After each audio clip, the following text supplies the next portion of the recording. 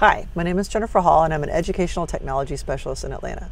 I'm a little obsessed with my Genmoji. She leads a very exciting life and I spend a lot of time designing resources for teachers and students, and I'm going to share some of my favorite hacks that I've come up with that I think you're going to find interesting. So I create a number of resources like this one, which is a cartoon explaining what my role is as an ed tech specialist. I create a lot of infographics and things like that. I'm going to show you some what I think to be pretty creative tips and tricks. So I absolutely love Bitmoji, but one of the things is that sometimes you're looking for a Bitmoji and it's not exactly what you want.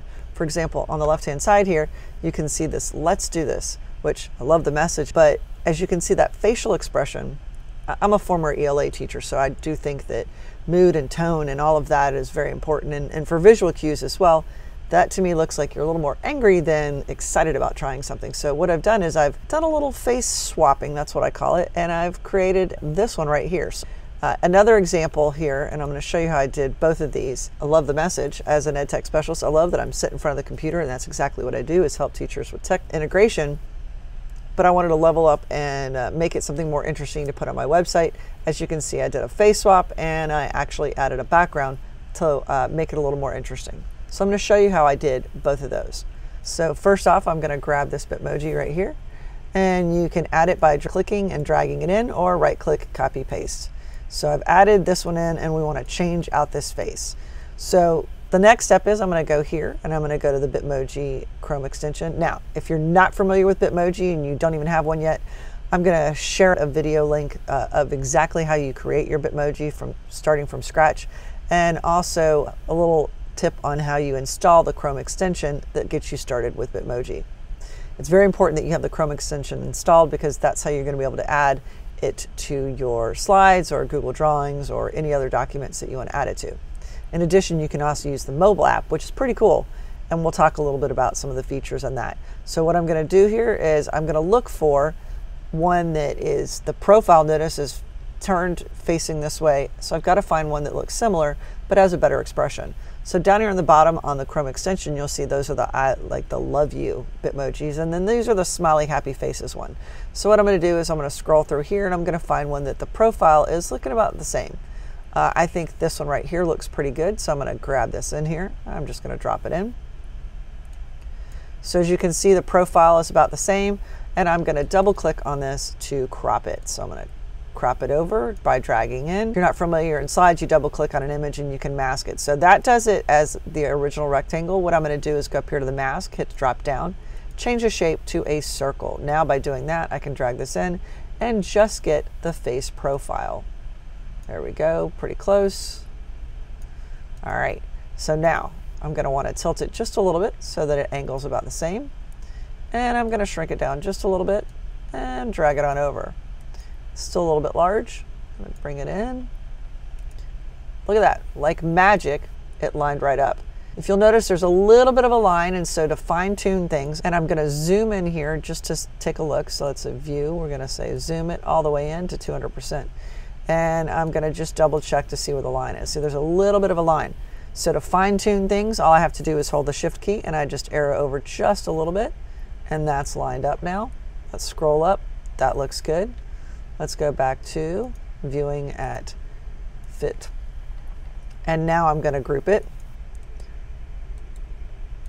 And I've got a new image. So now I can copy and paste this, put it wherever you want. Save it into Google Keep, so you've got this digital sticker you've created. You can also export it and use it for social media. So many options. So let's take a look at the other one that I created. So the other one I created, I did a face swap as well. So we're going to go here and I'm going to say, can I help you? There it is, dragging it in. So we're going to do the same thing. I'm going to change the face, but this time also I'm going to add a background shape so I can add some color to it. So let's first go over here and grab a profile face. So we're going to go to the smiles. We want to get the right expression. So I'm going to scroll down here just a little bit. I kind of think this ha looks good because it looks like inviting, smiling. So I'm going to drag that over. Bring it up. Double click. Go up here to that masking option. Hit shape. Circle. So I'm going to cut out all that other stuff I don't need. Drag that up right here. And now I'm going to shrink it down just a little bit. and line it up. Obviously, I got to get it to match. And I can move either the background image or the top image to get it to line up. And let's do this. All right, Shift. Now we're going to want to tilt it just a little bit. There we go. And that looks pretty good. But again, I always zoom in, making sure everything's lined up. And I can see I'm off just a little bit. And I've got some excess line over here, so I got to make sure I don't have any of that text there. And I'm just going to arrow over just a smidge more and a little bit down. Now, you might have a little bit, just because of the neckline, it might be a little off. I think it looked a little bit better before. I mean, if it's that close in, nobody's looking that close. They're just taking a glance at it. I think that looks pretty good. Go back to fit. So that looks pretty good. I think I'm going to bring the head shape in just a little bit. Don't want to look like a bobblehead. And bring it up a little bit more. And I think, there we go. That looks pretty good. So it's like magic. Looks pretty good. Now the next part is I'm going to add in a shape. So I'm going to say Insert Shape. And you can pick any shape you want. I'm just going to go with the square. And I'm going to fill it with one of my favorite colors, blue. Move that to the back.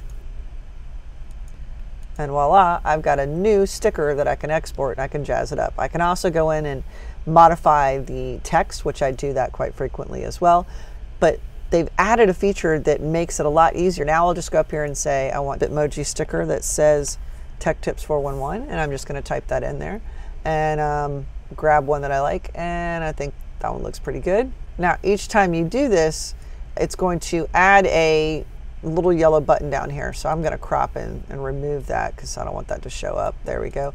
But that's there so that anyone else is looking for your Bitmoji, they know it's a custom one. Do that again one more time. So each time you type in your whatever you're looking for, you're going to get new options. So notice I got different ones this time. So what I'll do is I'll just copy that and just paste it in and see what new ones I get. Each time I get new ones that I might want to use. So I'll look for ones that have colors that match the theme of whatever I'm designing. For example, my Tech Tips 411 newsletter. So I like that one. So drop that in there. That's actually one of my colors that I use. And I like that one. There's that gold button. I can double click on this, change it to a circle. Drag this out so you still get all of the text at the top. And I've cut that one little circle out, and that looks pretty good. So that's how you can do custom text inside of the Chrome extension. Again, you want to make sure you have that Chrome extension installed so you can utilize Bitmoji inside of slides and docs and any of your online platforms that you want.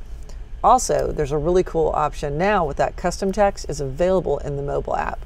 And I'm going to show you what that looks like here. Bitmoji's iOS app just added a new feature. You can create custom stickers.